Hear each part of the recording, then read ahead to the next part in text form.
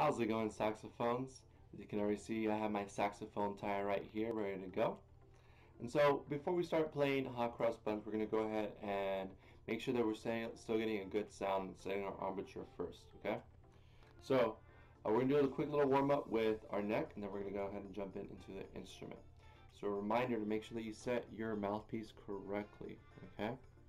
If you have any chips or anything like that on your reed, that reed is no good anymore, so you want to make sure that you have a fresh set of new reeds just in case something like that does happen, okay?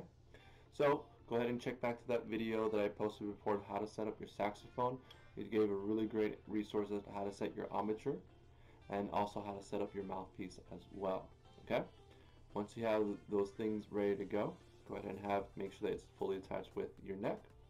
And we're going to go ahead and just create a sound with just our mouthpiece and our neck of our saxophone. So we're going to go ahead and breathe in for 4, and we're going to go ahead and play out and hold our note for 4 beats long, okay? So here we go. Mouth embouchure set. And breathe in for 4 beats. Here we go. And 1, 2, 3, 4. Breathe in. 2, 3, then play. Breathe in. 2, 3, play. Breathe in. 2, 3, play. Breathe in. 2, 3, play. And then stop. Good, guys. Once you're able to get a nice clear sound through it without shakiness happening in between, nice and steady, go ahead and connect your neck back with your instrument.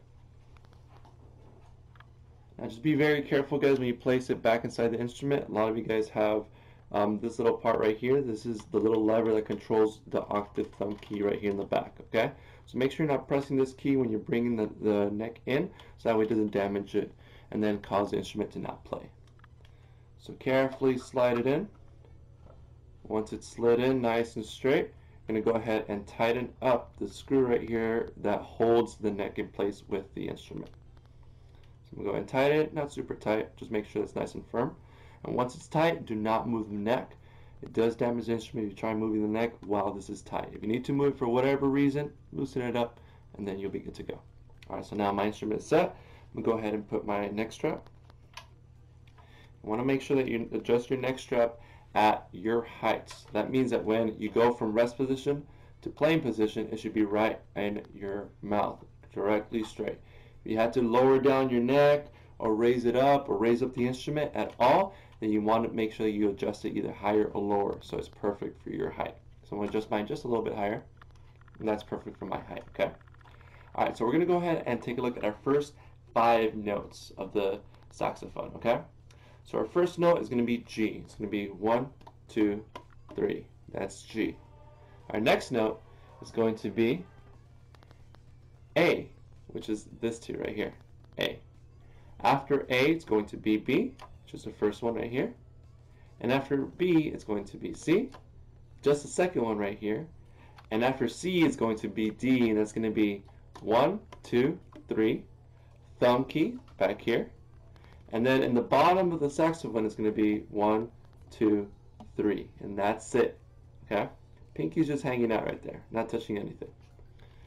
Alright, so what we're going to go ahead and do is we're going to play each note for 1 quarter note for 1 beat long. We're going to play them 3 times each. So 3 G's followed by a rest, 3 A's followed by a rest, 3 B's followed by a rest, 3 C's followed by a rest, 3 D's followed by a rest, and then we're going to go back down in reverse order, okay? So I have our music right here so that way you can follow along. And then, here we go. I'm going to have my metronome so we keep a nice steady beat. I'm going to play through that whole warm-up sequence. Alright? 1, 2, 3, and...